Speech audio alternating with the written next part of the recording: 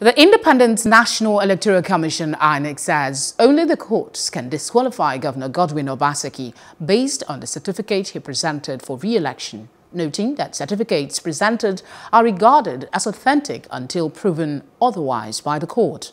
The electoral body also said it could not investigate the originality and authenticity or otherwise of the disputed certificate document which Obaseki presented to the Commission for the governorship election because it was beyond its responsibility.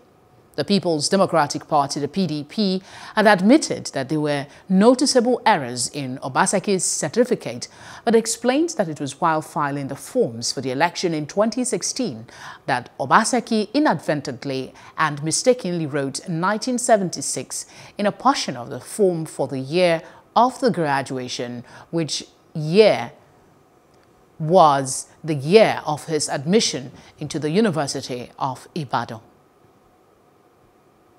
Hello, hope you enjoyed the news. Please do subscribe to our YouTube channel and don't forget to hit the notification button so you get notified about fresh news updates.